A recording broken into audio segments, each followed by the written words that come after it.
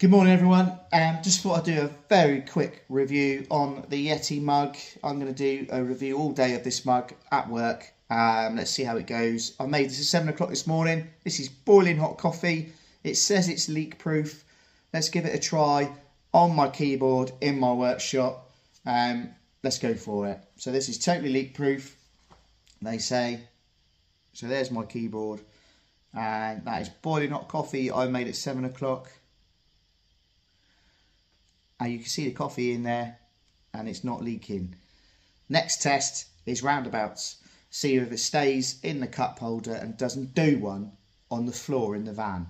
Remember, the slower you go, the faster you go. And if you can afford it, buy a YETI. It's worth the money. Wait. So, I'm in the van and I'm going to give an honest opinion on this YETI cup. This is a Ford Transit Mark 6.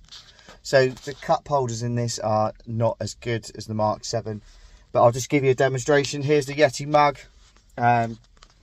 Keys aren't in the ignition, not breaking the law. Here's my cup holder. Does it fit? Not on the first one, too big. On the second one, no, doesn't fit, too big. So the only place I can put this mug is where I've put all my other mugs, is in the door card. Can't seem to get them anywhere else, but that's the best place. I think it's the van's design, it's not the mug's fault. But manufacturers of mugs, please try at least 10 vans before you decide on your circumference of your mug.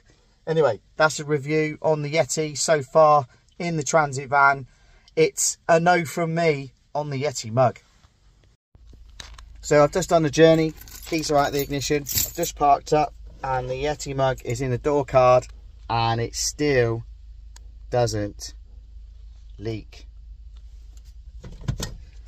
That's test number 3. So, unfortunately I had a bit of a bad day today. I had to go to hospital, lungs weren't particularly good. So I've come back to the van, where I parked the van in hospital. Keys aren't in the ignition. It is 4:30, so I made this cup of coffee at 7 AM in my YETI mug. I'll just turn the camera around so you can believe it. They are 16:29. Let's see if it's still warm. Here we go. Oh my god, that is perfect drinking temperature.